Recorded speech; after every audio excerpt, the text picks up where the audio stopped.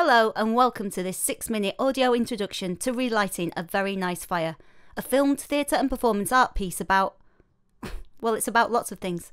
You'll have to watch it and make up your own mind. I'm Megan, and I'll also be audio describing the film, which lasts 54 minutes. Relighting a Very Nice Fire was filmed over 3 days in the gigantic basement studio of the Riverfront Theatre in Newport. Access to the studio is via a lift that opens onto a small mezzanine which narrows into a walkway about a metre wide. The walkway hugs the walls of the space in a gradual descent, ending in a short stairwell that leads down onto the studio floor. Next to the stairwell is a giant rasping air conditioning unit which grumbles behind thick black vents. The space itself is a high-ceilinged cavernous rectangle. All the walls are black, apart from the mezzanine area which has been painted white, and a neon mural of Fly Agaric, the classic fairy tale toadstool, which glow under a bright blue sky at the stairwell wall end.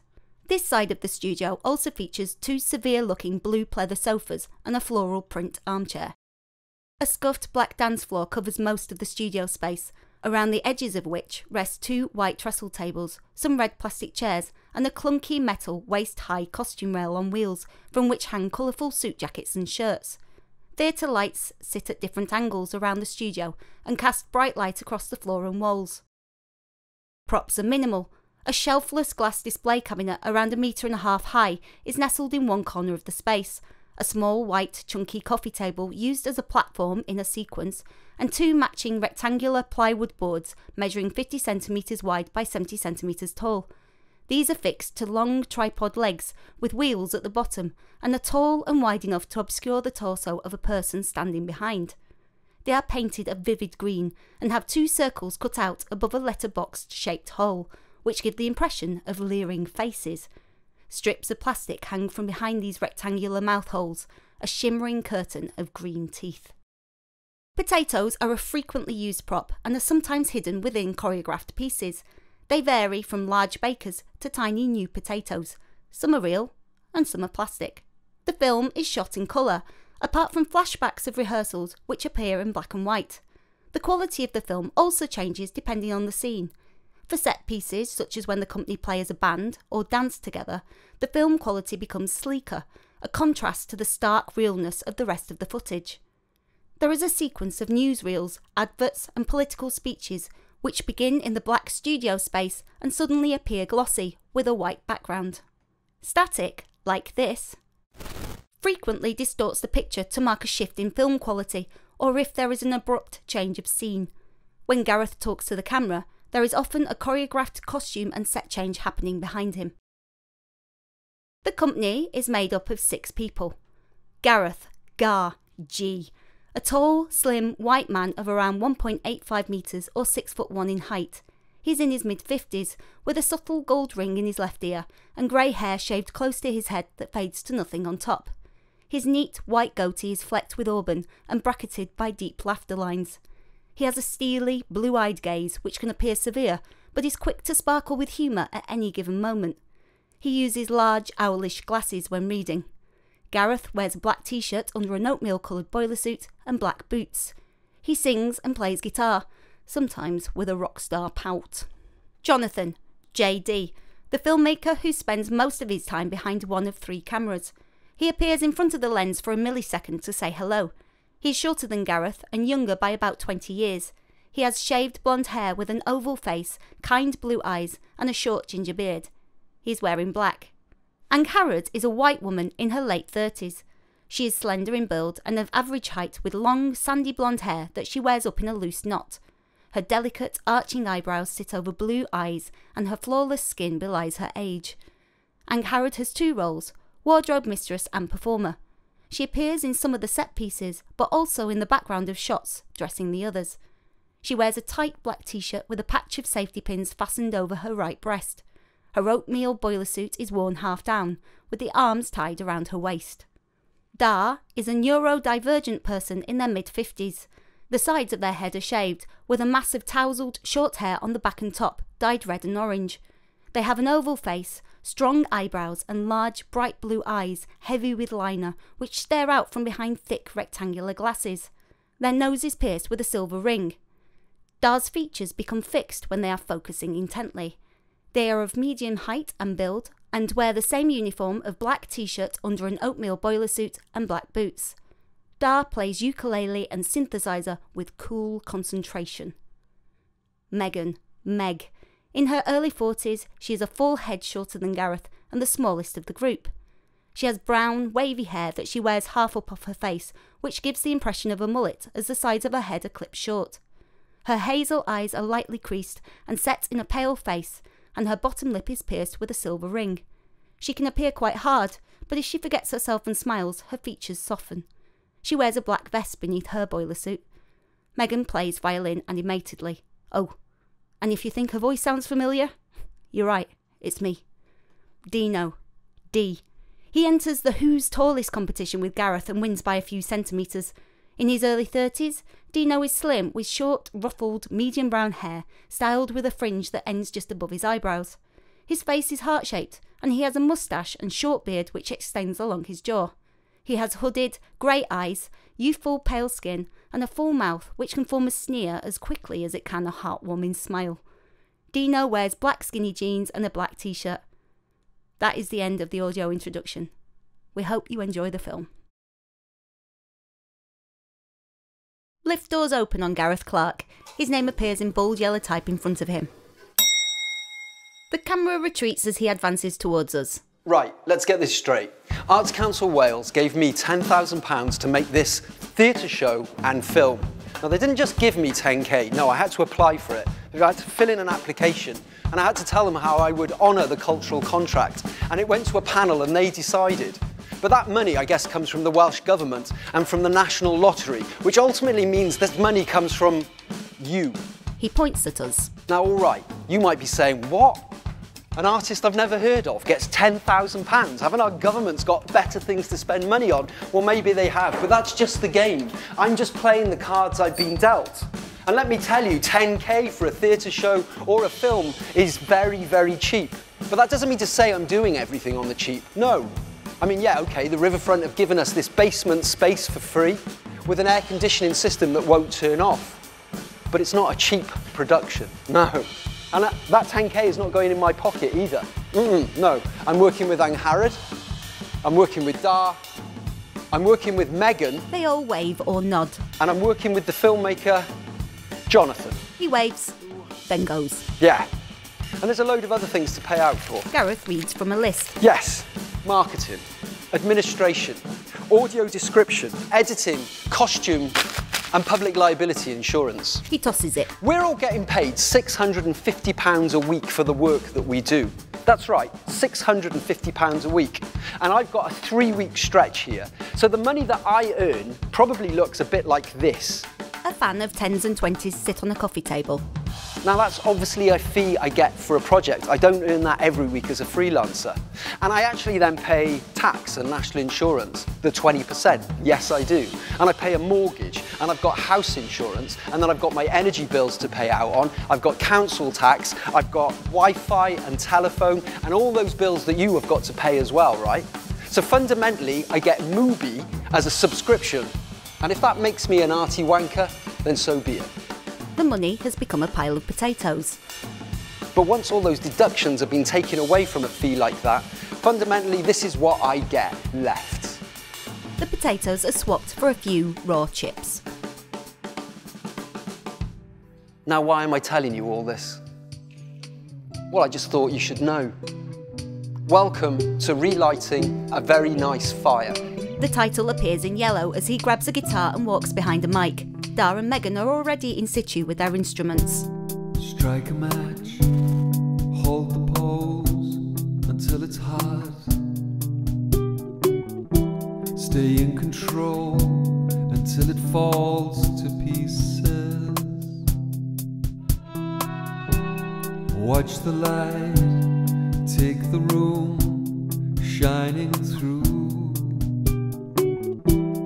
Lost its way, lost its roof, lost it all. This fire burns. This fire burns inside. fire burns.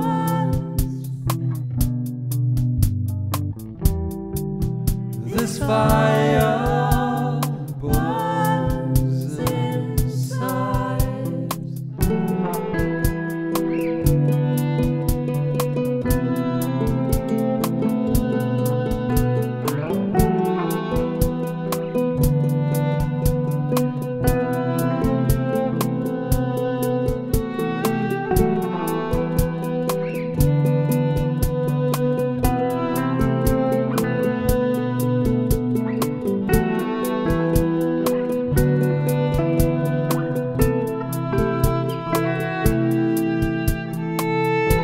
This simple task that you ask brings joy and pain. I have the will to do the right thing. I can't explain. This fire burns. This fire burns inside.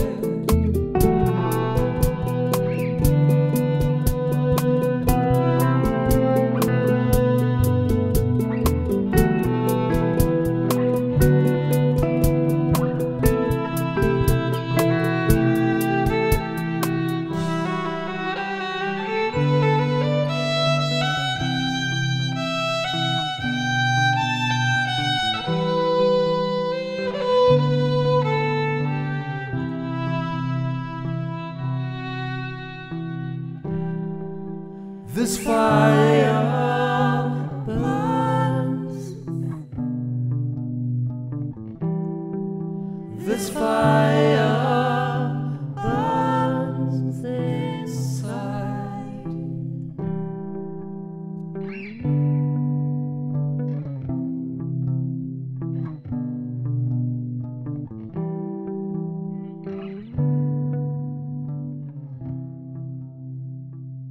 The music video quality of the film snaps back to stark normality as Angharad wheels a costume rail across the space. The band discard their instruments. In the years preceding the pandemic, Dino Roveretti, my friend, and I were working on a show that we were calling A Very Nice Fire. It was a theatre show. He begins to undress. And then in 2020, 2021, Dino decides to give up the arts, to stop making theatre, to stop performing poetry. And he cites a need for a more stable occupation, something more normal. I don't know how that makes you feel, but to me, it felt a bit like this. Gold letters appear. Devastation with Gareth Clark. Behind, Gareth is dressed in suit jacket and tie. His boiler suit folds, revealing black boxes before he sits behind a desk. Dino gets Dexit done. Dexit done, Dino gets Dexit done the Dino way. Local man Dino Roveretti has left the arts. In a statement made in a house in Bainswell, Dino Roveretti explained that he needed to leave the arts to pursue a career that was more strong and stable. Dexit done, Dino. Done deal, Dino. Dino gets the Dexit deal done and leaves the arts. No, no, no, no, says yes, yes, yes, to a more stable and strong career. Dexit gets Dino done. Dexit midnight runners spotted leaving the arts. The arts industry is today mourning the loss of Dino Roveretti. One man said, I cried. For more on this story, we go to our outdoor correspondent, Dr. Dar. Dar? Dar appears outside. What does Dino leaving the arts mean to you? Well, Gar, people leave the arts every single day. Our viewers might remember there was a government campaign a couple of years ago that was encouraging ballet dancers to become cyber security experts. That is literally true. Dino has made his choice. Of course, the concept of choice is very problematic given the very, very complicated sociological and economic context in which people make choices. But Dino seems happy enough with his choice, unlike you. Anyway, back to your news desk. Dino gets Dexit done, Dexit done, Dino gets done, Dino Dexit done, Dino Dexit midnight runner, he runs from the arts, Dexit done, Dino gets Dexit done, Dino, no, don't go Dino. Heard from a house in Baneswell. This, just in. He reveals a large potato. Gareth is helped out of his jacket and pulls up his boiler suit. You see, we started making a very nice fire in 2018. We were reeling from 2016 and the subsequent election results. Dino and I were sat in a Newport coffee shop and there was a huge slogan written on the wall. It was a Dylan Thomas quote, and it was, "When one burns one bridges, what a very nice fire it makes." These were divisive times, and there was a single issue at the heart of everything. Megan sits behind a table, dressed in a blue jacket. She's flanked by Angharad and Dar, who stand behind green boards. This potato voted to remain. This potato voted to leave. This potato is bigger than this potato. Is it? Which potato were you? You see, the future was yet to play out. The signs were there, it just wasn't obvious yet. He rushes to help make a podium by tipping the table upright. Megan sticks a Union Jack flag to the top of it. Dar pops up from behind in a green tartan jacket. News heading reads, Prime Minister Liz Truss apparently has strong opinions about potatoes. In the spring, I'll be travelling to Beijing to open up new potato markets. She fixes a wide-mouthed grin. The others stand and clap robotically. We grow more potatoes than the Canadian prairies.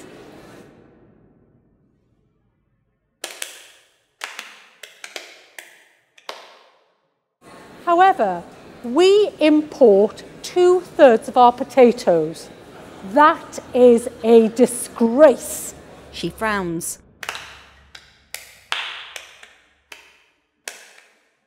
Liz Truss swaps her scowl for a cheesy grin, then sinks back behind the podium. 45 days that changed the UK was yet to happen. You see, back then we were still under the big seduction. At least that's what it felt like. And it didn't feel like it was new. It felt like it had been going on for years. He drops down behind a simple drawing of a freestanding bath. Bubbles rise as Megan appears naked at one end, 2 filthy feet sticking up at the other. Angharad and Dar stand on chairs at each side, holding bags of smash which they sprinkle over Megan as she caresses her skin. Only the crumbliest, flakiest Potato. tastes like Potato. never tasted before. Megan's mouth is slack with euphoric ecstasy as smash rains down on her. A potato rests by a bath leg. Back in stark reality, the smash fairies dismount and take away the bath, revealing Megan kneeling awkwardly, her vest straps down, Gareth scrunched in her lap, bare feet in the air clutching a megaphone. Megan's sensual poise fades and her gaze lowers as she redresses. You see, politicians were dancing to the rhythm of their own rhetoric. Check this out. He ducks behind an upright table which Dar is standing in front of. Megan walks into shot dressed in a fuchsia blazer. Dar is past potatoes from behind the table, which they keep dropping as the frequency increases. News headline reads, Theresa May spouts strong and stable waffle. We need strong and stable leadership. A strong economy that comes from a strong and stable government. Any deal requires a strong and stable understanding of the complex issues involved. Any vote for me is a vote for strong and stable. This country needs strong and stable leadership, strong and stable, strong and potato, potato and potato, potato, potato, potato, potato, potato, potato. Megan nods to herself approvingly. Dar gives up on the potatoes and leaves. Words were being rattled around. It was painfully choreographed and constantly regurgitated. I began to think that it was completely obvious, but then I tried to see it from somebody else's point of view. Dar takes the space dressed in a black tailcoat. They appear very serious. A silver shiny star appears with the title The Great Potato Illusion, and everything goes glossy. Dar winks. Opposite them is a purple velvet screen. In the background, a large potato sits inside a glass display cabinet, and Harrod, also in tails, stands beside it. Dar gestures at the screen which floats slowly towards them. They twirl to the other side and push it with mind control. The screen continues on. Behold! The potato has vanished! In its place stands an unimpressed Megan, squished inside the cabinet. She presses her hand against the glass. Dar summons the screen back.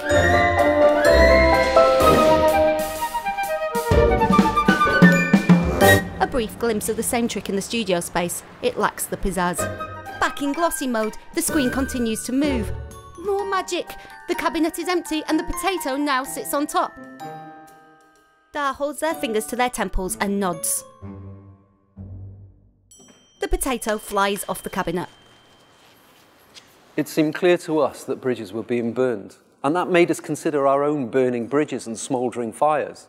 How does this all begin?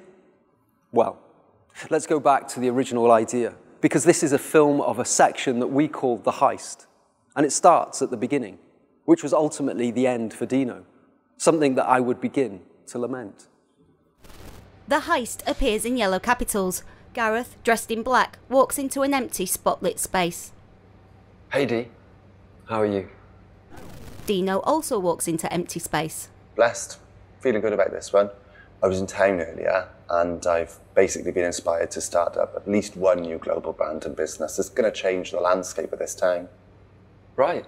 I won't bore you with the details, but if you did want in, then I could probably offer you an unpaid internship if you met the essential criteria. What would that be? Well, you'd need a maths GCSE, obviously, because that's the world we live in. And, well, have you been known by any other previous names? No. Brilliant. You're ready to be rich, mind, aren't you?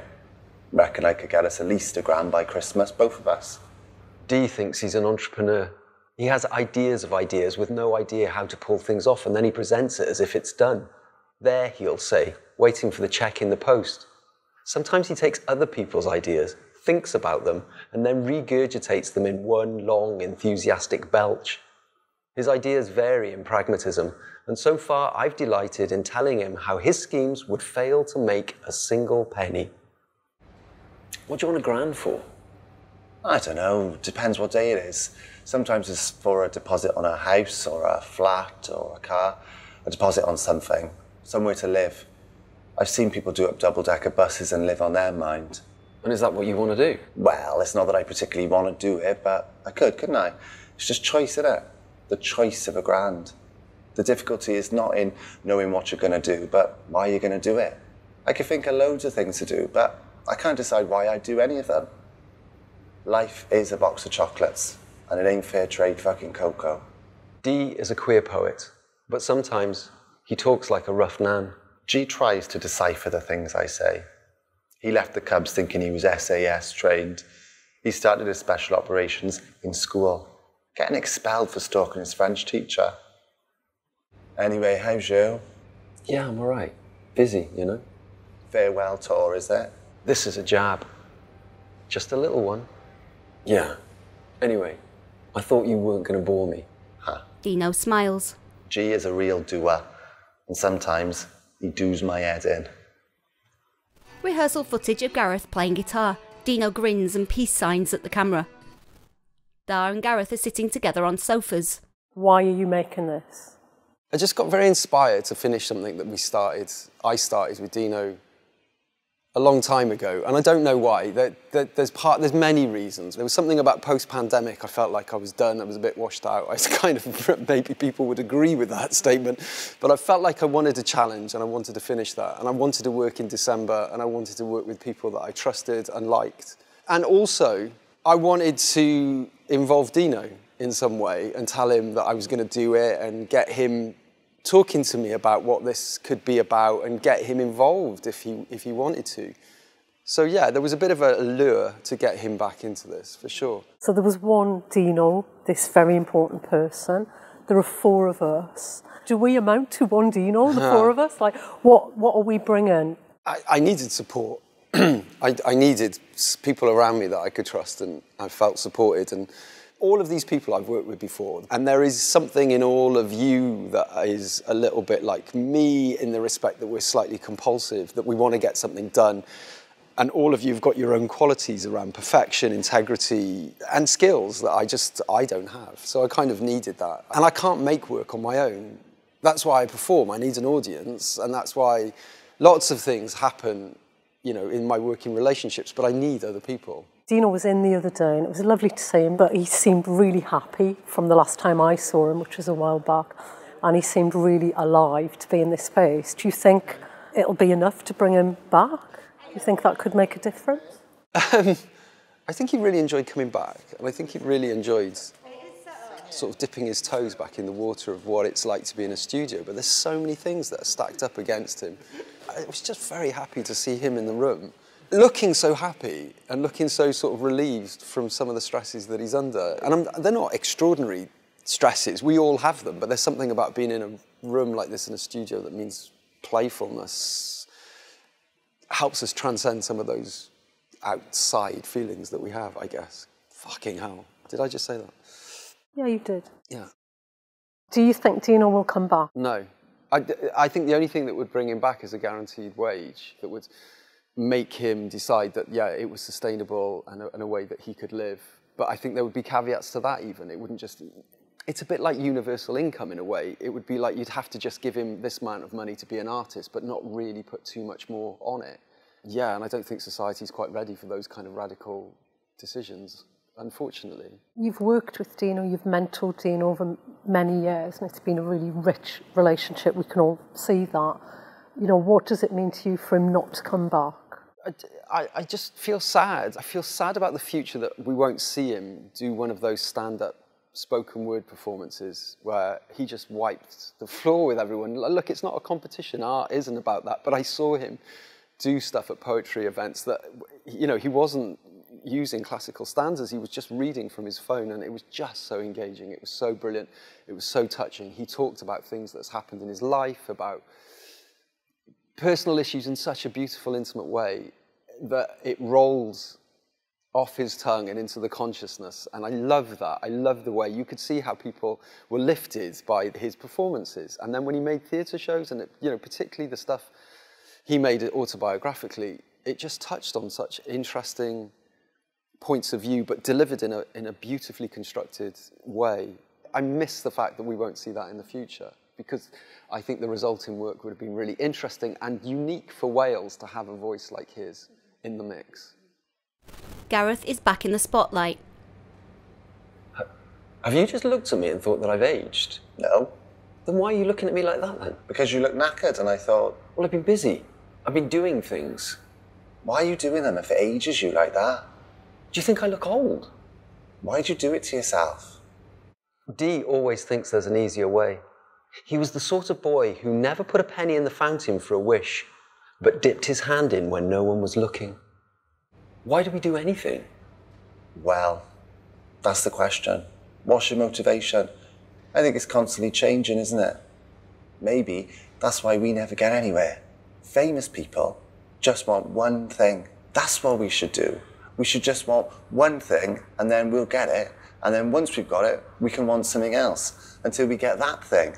On and on like that. Because if you want more than one thing at once, you're not committed. I don't know how you decide, though, which things to want or in what order. Vape shop, classic example. My cousin-in-law opened one, and all of a sudden, I wanted to. Of course, vape, people vape. I can sell that if he is. His ambition to make it big has meant so many things through the years. In school, he wanted to be the tallest. At graduation, he made sure he got the biggest round of applause. And now, in his pursuit for bigness, he's looking for the big time. Do you know what I mean? Well, in a way. I mean, I sometimes want to do everything. That I want to be the one that's doing that. G wants to start a cult and be the leader. I'm not saying he'd be unfair. I'm sure he'd let other people have a go sometimes. But they'd have to take on his name and shave their heads. And I realise I can't do everything. And I realise that more and more as I get older. Why can't you do it? I haven't got the time, tired, physically you can't do it, knackered, I haven't got the skills. Well, the idea of doing something is one thing, but then the actual doing of it is something completely different, isn't it? I mean, for example, I've always wanted to write a book, but could I? Probably not. Unless you went to prison. Everyone writes books in prison. And it's the same for all the other things that I want to do. You're trapped, but I'm optimistic. We could write a Christmas song. People write one song and it's a hit every Christmas for the rest of their lives. And they just live off it. Do they? Yeah. And when they're away just somewhere living off it, they're doing everything they want to do. They've done their big bit, and then they can just relax and experience life without worrying about anything. In all of his dreams, he thinks he's getting closer to his true self. When he gets there, he'll see that it's someone very small. I don't know. I'm not sure about the Christmas song idea. G says he wants to be part of something bigger, something meaningful. What's more meaningful than Christmas? He wants to be involved in everything, to have his say, make sure everything's fair. He thinks he's a people person, but he hates most people. He says he's looking for people to share ideas with, his ideas. He's found himself, and now he's going to thrust it on a group of people, easily persuaded people. In focused light, Gareth reads from his laptop. The art wasn't always obvious. It didn't need to be obvious. Sometimes it felt like it needed to provoke or poke or stimulate more softly, but it never felt like it needed to be obvious. When we climbed steps together, our legs would take the strain, and in that action, we were occupied in the labour of climbing. An occupation that freed us and held us.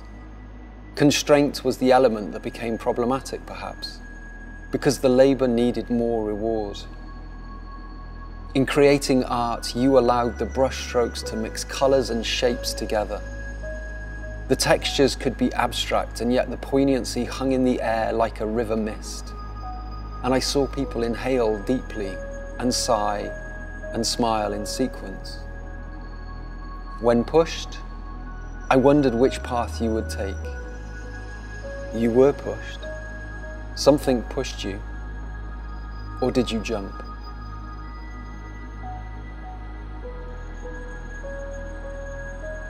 Okay, pause.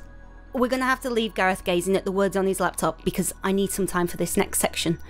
What is about to take place is a text-to-speech reading of Dino's description of part of the 1959 film Solomon and Sheba. During the description, Dar and Megan stand behind matching green boards. They post their hands through letterbox-shaped holes and move them to represent two women being described, whilst Gareth observes from a distance. Megan then sits at a table and wheels out two tiny trays from behind a small screen. Dar changes what appears on the trays. Sometimes it is a potato, or two potato halves, which are then interchanged with a baby doll. The doll is fought over and Megan wins. The two back away behind their green boards as Angharad appears behind them holding a bow saw high in the air. The scene is mixed with shots of Dino and Gareth performing the same gestures and movements taken from their own rehearsals of this piece in 2018. Now I think we're ready. This is Solomon's story. A woman with an orange headscarf holds her hands to explain the situation that brings her and the woman with a leather belt here today. There is a guard that stands between them holding a white bundle. Orange woman is upset. Leather woman has a hard face. The man on the big golden chair does a lot of active listening by holding his staff across his chest and shaking it. His breath is very controlled because he's been told in the past that it is distracting to hear. The orange woman moves her hands more and the leather woman starts to wave hers in an interrupting manner, and a voice from somewhere else silences them both. Orange headscarf woman picks up her desperate plea much quieter, and the leather woman frowns before the man on the golden chair, and then he holds up his staff and they are quiet. The man in the middle of the frame carries the bundle to the center of the shot, and another guard takes it off him carefully and puts it on the floor ordered by the man on the golden chair. Gina Lollobrigida looks unimpressed by the whole thing in a blue dress that she wears partly over her head. The guard unwraps the baby and we see that it is a boy, and he steps back looking at him on the floor. The man in the golden chair tells the guard to cut the baby in half, and the guard takes out his sword straight away.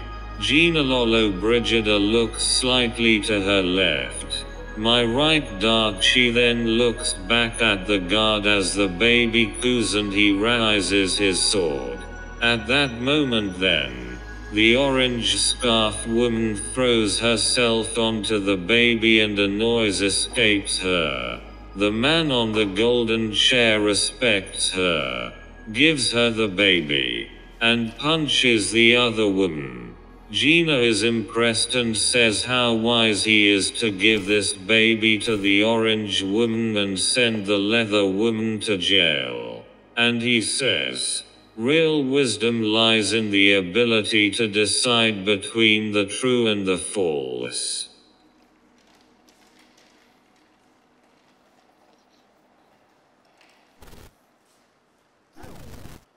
Left alone in the space, 2 large potatoes rest on the table. I saw something earlier that was shocking. Oh. I wish I could show you, but then I would have had to have paid for it. Honestly, right? I was walking through Newport Food Market, loads of overpriced stuff. Hummus for £4. Yeah, that sort of thing. And I kept on seeing kids and adults, all ages, and they were walking around with these huge long sticks with this weird spirally thing on it. Yeah? Well, ask me what's on the stick. It's a potato. Gareth is unfazed. A potato. Ask me how much it was for this potato. How much? What? $2.65. $2.65 for one potato on one stick. Yeah, but it's been cooked, it's been cut up, it's got flavouring on it, and then it's been fried. All right, yeah, but what's that? That's a bag of crisps on a stick. Would you buy a tiny bag of crisps stacked up on a stick like that? The potato was probably the size of my fist. No, probably smaller, because I've got incredibly long thumbs which bulk my fists out. I reckon they were the size of baby potatoes, little new baby salad potatoes, something like that. All stretched out. It's quite amusing watching Dee get vexed over something so small. It's shocking. People paying that for that. And they were happy about it. Smiling buying them, smiling eating them. Disgusting. But I will say it was the cheapest thing there. That's why they were happy. Because Potato Man was ripping them off a bit less than Hummus Man. Well, they priced it right then. And it was good that there was something cheaper for people. And the person selling them, well, he wouldn't have made that much money. What do you mean that much? $2.65 per one. You can get a sack of potatoes for £3. He's making a massive profit. Dee gets angry about numbers. I haven't got a GCSE in maths, but you don't need a PhD to see the numbers for what they are. Okay, well, you don't have to buy them, do you? If you think they cost too much, don't buy them. No, I don't have to buy them, but I could sell them. But I thought they outraged you. Oh, they do. But if I was selling them, I'd be happy about it. Why? Massive profit. Numbers. If you're happy to pay that money, then go on, give it to me. If you're willing to part with $2.65 for a potato on a stick, I'll gladly provide the stick, and I chuck the potato on top. So you would do the ripping off? Well, that's life, isn't it? That's the only real choice. Be exploited or exploit. I don't like that this is the system I'm in, but I'm too tall to live on a bus. I just want to do my bit so then I can just live my life without worrying about the system that's making me blind, starving and unsatisfied. Gareth raises his eyebrows. From now on, it's potatoes on sticks. Be mugged off or do the mugging. Rehearsal footage. Gareth is setting up his laptop by a mixing desk. Dino settles behind a microphone. Gareth sits next to him. Should we try it? Yeah. What's the first line? Fuck knows. What's the song called? Strike a match. So what's the first line? Don't know. Strike a match. I feel like I'm remembering a dream. Like it's a bit of there and it's a bit. Dino's smile wanes and he strokes his chin, eyes flicking to the others as they play the intro. He mouths, "What's the first line?" to Gareth, who replies, Strike a match. Dino holds his face and laughs. Dar and Gareth are back on the sofas. So you made Fear in, I think, was it 2016? Fear was predominantly about the fear of aging and the fear of dying. We're the same age. We're both middle-aged people and neither of us have children. I'm wondering if your feelings about Dino, which are the reason you've made this show, are about he was meant to be your legacy, you know? Is he not your legacy? No, and he's ruined it? Far too fucking sentimental. Absolutely not. No, not at all. Snap to rehearsal footage. Gareth and Dino gaze into each other's eyes over a shared mic. They grin. But he ultimately represents a whole cohort of people that had dreams and are not fulfilling them because there's barriers and there's something stopping that next development phase. And fundamentally, when he came out of university, I presume like a lot of people in the last 20 years, they come out with a massive debt around their neck. Now, some people can just brush that off and say that doesn't matter, I'll never pay that back. But for other people, that's huge. And that's not giving anyone a fair chance to start a new career in something as precarious as the fucking arts. It's been a crazy few years with COVID and lots of other personal things going on. Is this show about more than Dino leaving the arts in terms of those things? Do you want to talk about that a bit? Not really. No? It's quite painful, some of that. Yeah, sure. Lots of things have changed, and of course what happens is relationships end and friendships end, and that seemed to come into really stark focus over the last few years. And I was reeling in 2016 from us as a nation deciding that we wanted to leave the European Union. I was reeling in 2016 from people like Donald Trump getting elected. You know, I'm reeling from these kind of political decisions, but also I feel like it's affected people in so many different ways. And you know more than anyone, this year's been super tough for me. And I've been smacked in the face with some of those things. And I think for us then as creatives, I'm interested in how people share their stories, for sure. And Dino has become a bit of a conduit for some of those things that I've lost, Thanks, Gar. Good chat. Let's crack on. Yep, cool. Head lowered, he watches Dar go, then turns to us. Sometimes I feel like I just say too much, like it just falls out of my mouth and I haven't really thought about it. Sorry. And after those sorts of conversations, then... Megan appears. I don't know. I mean, what was that? You just dribbled on quite a lot. I mean, some of it was quite poetic. I'll give you that. This is Megan. Megan's an actor, and right now Megan is playing my inner voice. It was a bit shit. I mean, it wasn't fully shit, but it was quite long. There might be editing. There'll have to be a lot of editing. Megan's enjoying the role of being my inner voice. I mean, they have trained after all. Where did you train? Megan could have been an elf in Swindon today, but instead they're working with me on this project. Yeah. I regret that. Better get on. He leaves. Megan gazes into space and flicks her head dismissively. Another white-aging man, just talking about himself. She sighs and gracelessly rolls off the back of the sofa. Gareth is alone with his laptop, behind a mic. If you ask me something, I would answer. Yellow capitals, the exchange, hang over Dar and Megan, who sit with potatoes at a table. The coherence of the answer may depend on the question in hand. The answer or the response would be fairly, if not completely, instantaneous. Dar places a ukulele on a raised platform, which stands on the table between them. Megan pays with 2 potatoes beneath. Dar nods and takes the potatoes. You speak and leave a space, and I fill in the space with some words in line with the inquiry you've made. Megan takes the ukulele and rummages in a sack by her feet. I said, you said, or you said, I said. She puts a megaphone on the platform. Dar delicately places 2 potatoes beneath.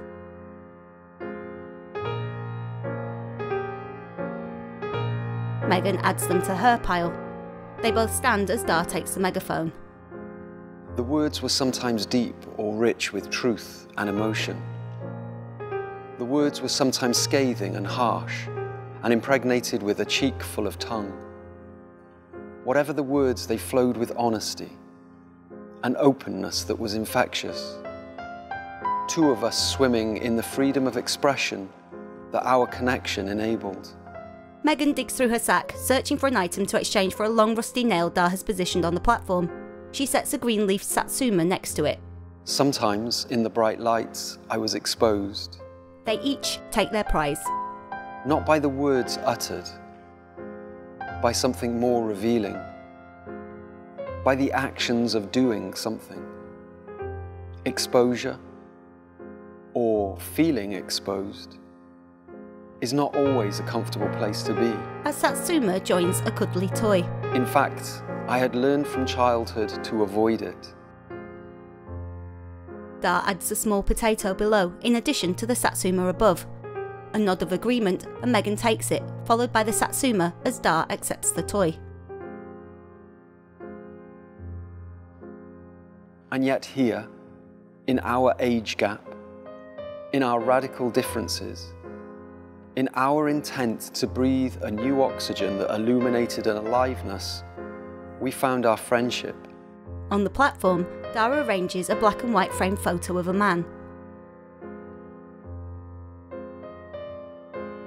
Megan considers and places a medium-sized potato beneath. Dar raises their eyebrows. Megan concedes and adds a small, new potato. As a second thought, she quickly includes another. Dar smiles, nods, and takes them. And in that friendship, I found hope and worth, and perhaps a slumbering paternal instinct, or a desire to nurture, that lay alongside the inspiration and possibility that surrounded me when you were here.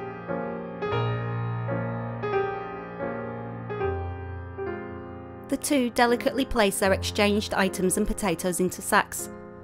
In unison, they stand and shoulder them, smile at each other, then leave in opposite directions. Darkness. Gareth slowly comes into focus. I heard you before you left. I heard the words you said, carefully constructed, rehearsed even. I was complicit after all, to all of the plans and ideas, the hopes and glories of future successes and critical kickings. Now what? You've gone. I could say every decision is made, constructed from the raw material of experience, from the conscious and unconscious, from the make-believe of our own minds. How do you know what impact any decision can really have? We cannot measure the success and failure of our decisions because the variables are too inconsistent and they behave differently under close scrutiny. And yet we make decisions without thinking all the time, in a blink, in a whisper, in a breath. Great big fucking decisions that will forever change the course of our lives. You've just made another one, and another. All I know is, you left. I stayed. You went and I waited. You made up your mind. I made up my mind based on the way you made up your mind.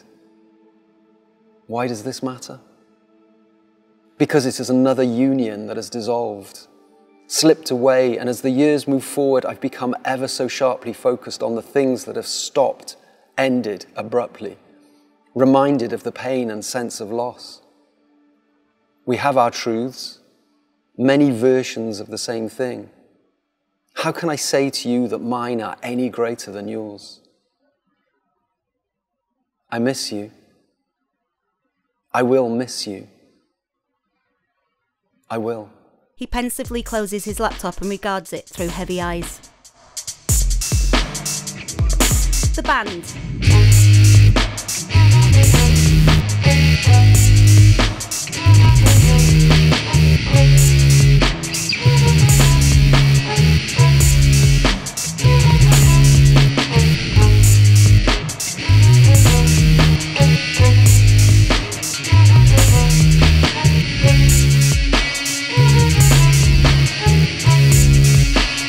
Gareth picks up a megaphone. Everything you do is so well thought through, but I don't know if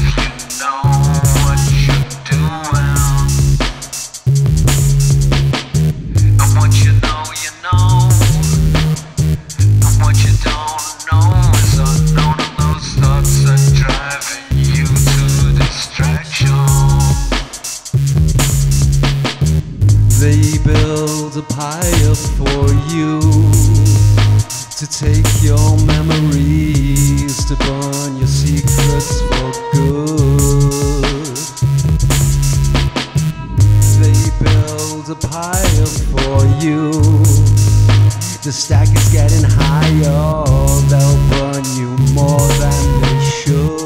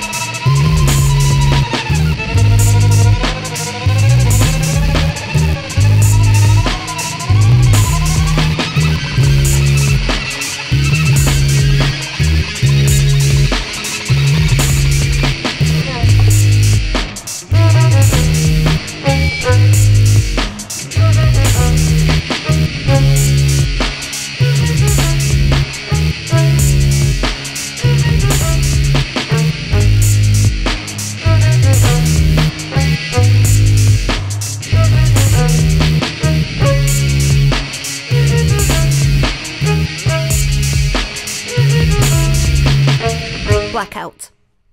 We move on with our lives and find our paths, and sometimes they cross, and sometimes in moments of real clarity, we dance. Megan, Dar and Gareth stand in a triangle on the empty dance floor of the studio, and Harrod paces in and positions herself at the back. She notices the others, smart in their boiler suits, and hastily pulls the top of hers up.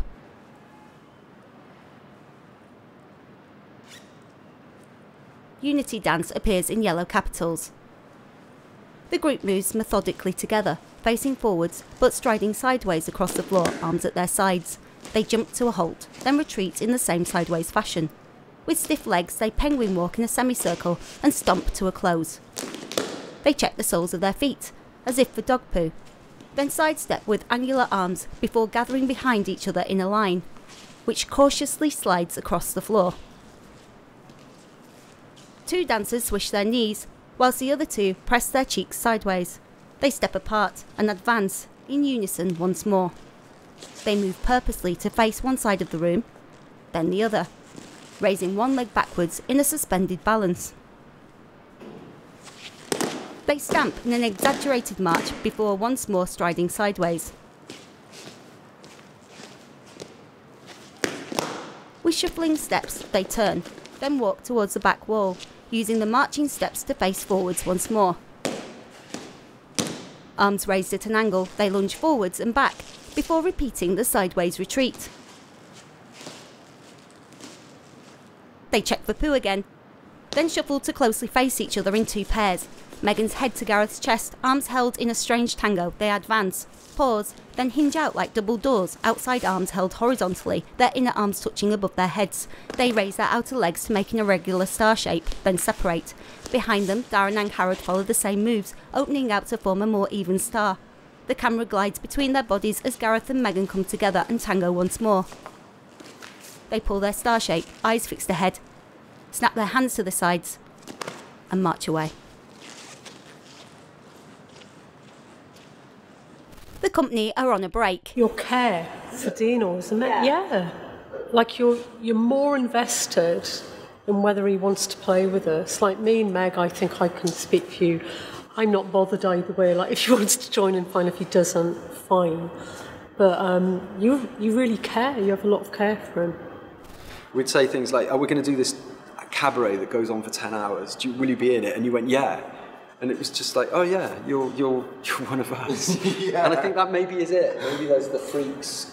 It's like I get disappointed when people give up their vegan diet or their vegetarian diet, and they go, "Oh, I ate a bit of bacon." I feel disappointed in them. And now Dino's gone to the dark side of, you know, got a mortgage and a job. And I get the sense that you feel that our generation should feel a sense of responsibility, and that you want to, like, leave a little gap for Dino to come back through. Yeah. Dar, Gareth and Megan stand stiffly in a line.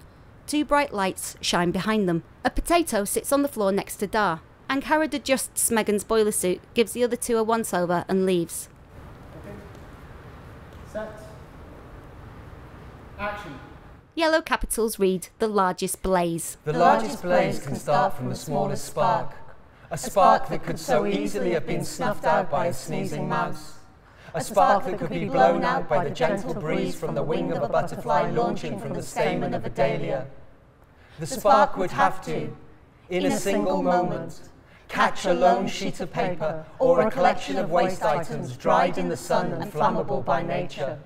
The spark would have to seize the opportunity to reach something incendiary and quickly convince that said item to take on a flame. Negotiation time would be limited. I sometimes wonder if the lint in my belly button might combust into flames. The spark becomes flame, and even then the flame is vulnerable. Like a starving chick, it needs feeding and it needs it fast. The flame stretches the reach of the spark and grows a little more resilient under the right conditions. The flame laps more gently and more persistently at possible colluding objects and materials. The flame licks more seductively and can be irresistible. The flame grows hypnotically. Its prey is weakened. The flame excites. The flame becomes fire. A fire. The fire can still be fragile, can still be subject to burnout, but with careful persuasion the fire can become all-encompassing. The fire can reach and react. The fire can sense its strength, and when the heat rises, the fire draws breath and spreads. The fire can rage and make everything a swirl of colour with amazing shapes that get larger and more seductive. The fire is alight. The spark has taken, the flame matured, and the result is glorious. And for its intense time, the fire is all. Glorious, destructive, damning, and grave. And you watch as it grows. And like a dog you don't know how to handle, you freeze as it licks you all over. The camera pans backwards as the image fades to darkness.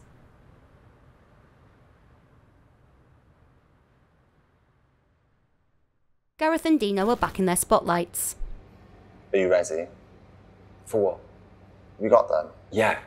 Is this... This is it. Is this... This is the time. For... The truth. I thought we dispelled the idea of truth. That the whole point was there is no truth. You're a conspiracy theorist. Everything's fake news to you. You think there's no such thing as truth. And that means people get away with things. Gareth blinks. Dino shakes his head. Whatever. Are you ready? A flash of Gareth standing alone in the space.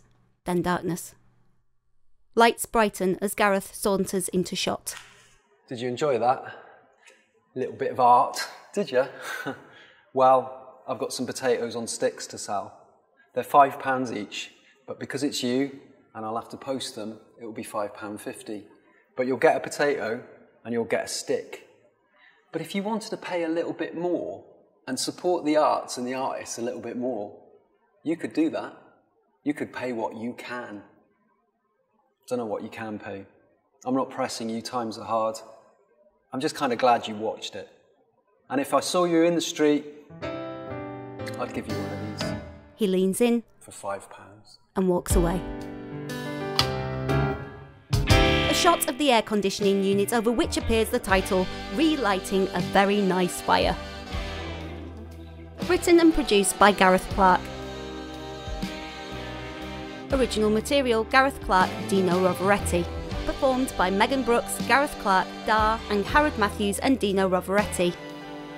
A film by Jonathan Dunn. Costume and props, Harrod Matthews. Original set design, Tim Spooner. Audio description, Megan Brooks. Live music engineer, Mikey Kruper Gregory. A raw material production.